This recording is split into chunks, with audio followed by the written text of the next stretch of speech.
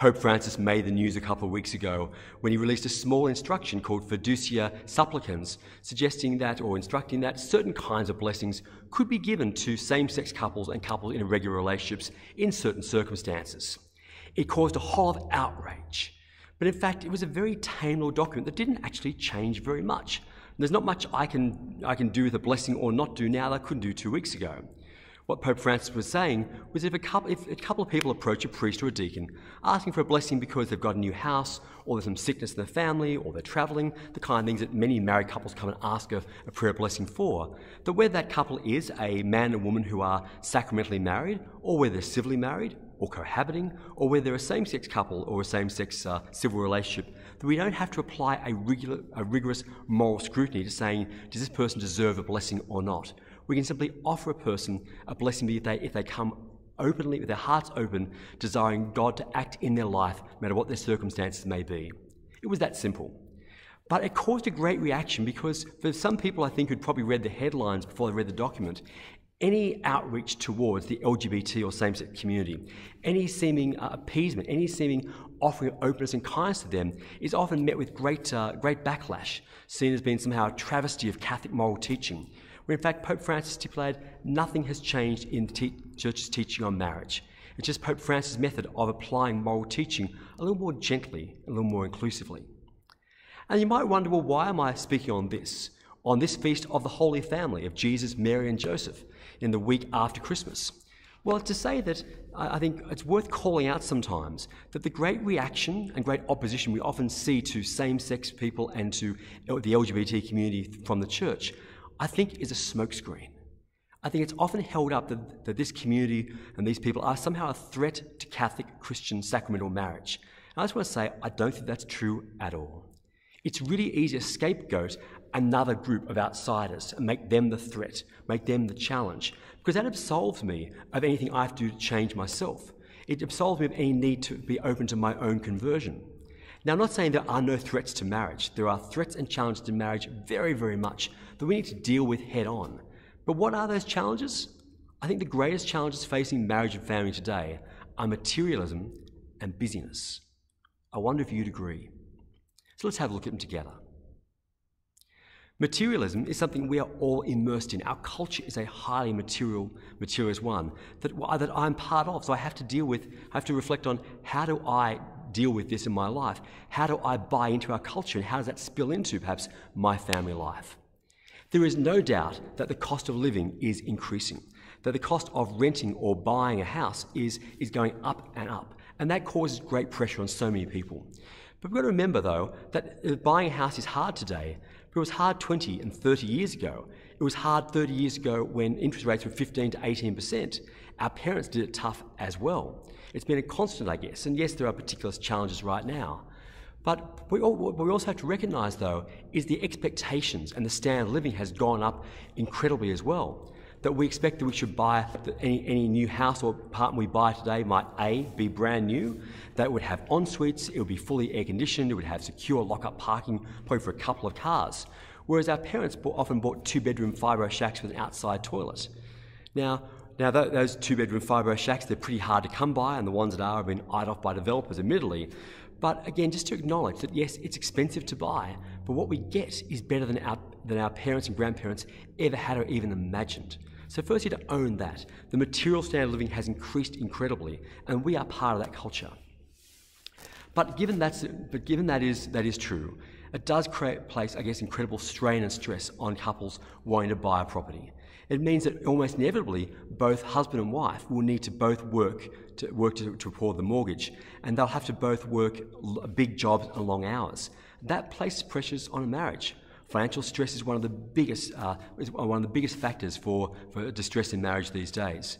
But the long hours take a toll as well. The high expectations and demands. Many jobs involve travelling these days, travelling away from the family home as well for extended periods.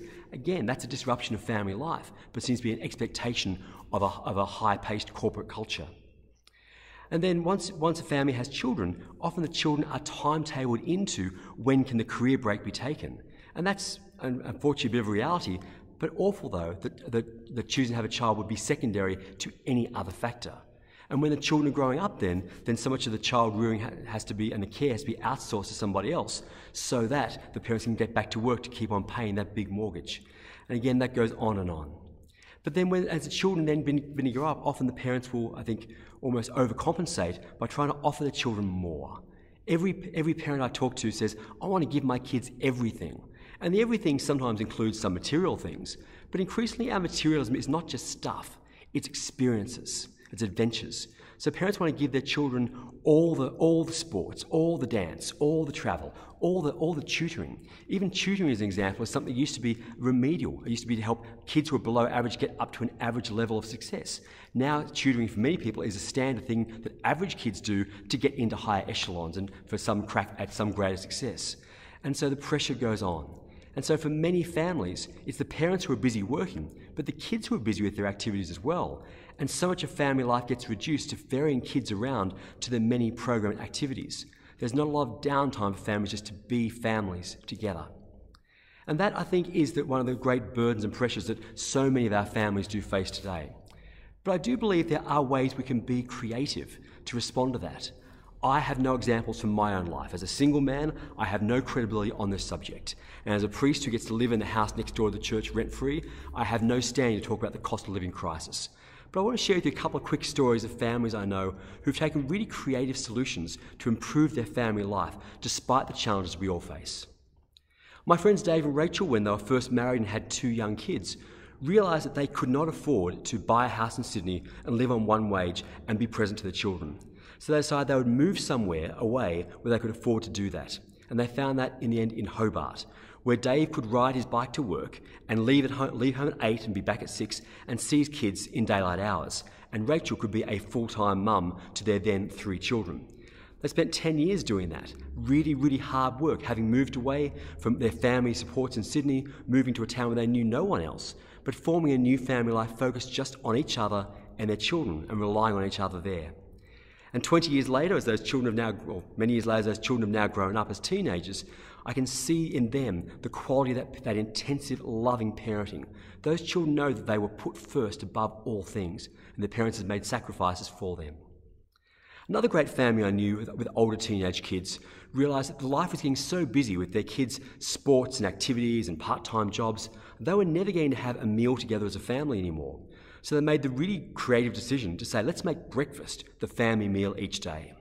Every day became a sit-down, cooked, hot breakfast around the dining table. So they had time to sit and talk, laugh and argue as a family. And I can hear the non-morning people kind of recoiling at the thought of that, but that's a sacrifice this family made, to sacrifice a bit of comfort and have early mornings so they had time as a family. Another thing they did too was they did not buy a dishwasher. They didn't just pack the dishes in the dishwasher and go off to work. They had a roster where it was one parent and one child standing shoulder to shoulder at the sink to do the washing and drying up together, to create that lovely one-on-one dynamic of each parent talking to each child each week. Because we know often kids respond better shoulder to shoulder than face to face, especially as they get older.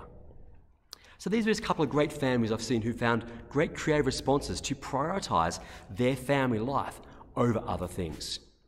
What if you're not married though? What if you're younger and you think, well, what's this got to do with me? Let me tell you about my friend Ben, who got a job in high school and worked that same job all the way through high school and uni.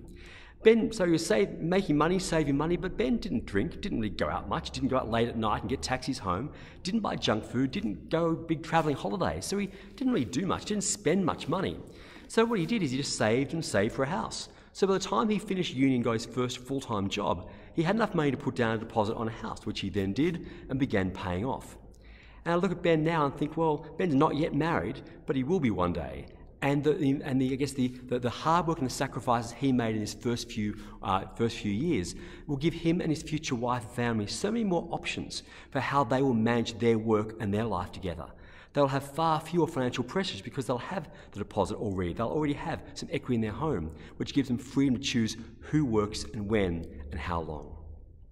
And they're just 3 examples, I guess, I think, of things that people can do to prioritise family life. And this week of the Feast of the Holy Family, we talk about the dignity of families through the lens of Jesus, Mary and Joseph. And as a church, we say that family is the central unit of the society, not the individual. To say the individual is centre or prime is the modern, Western, post-Enlightenment, neoliberal approach, where individual rights and needs are paramount. But that's not the Catholic worldview. But paradoxically, though, people who champion their own rights then often also rely on the state and the government to provide all the other services to allow them to maintain their individuality. And that's not our response either. To say that the society is central is really the communist social approach, and we don't take that either. No, we say that family is the place that God has designed for virtue to be grown, for character to be formed, for sacrificial love to be given and received and shared and grown, and in doing so, holiness emerges. Family is meant to be a place where holiness grows. We call family the domestic church, where the love between spouses and the love between parents and children is what grows us into being the people God makes us to be. It's not easy. Families always have struggles, but in those struggles, in bearing them together and seeking God's help and grace for family life, then we grow to be the people God wants us to be. 2,000 years ago, God entered humanity in and through a family, Jesus being born to Mary and Joseph. God still wants to come to us in our family life today, to grow us in virtue and love and holiness.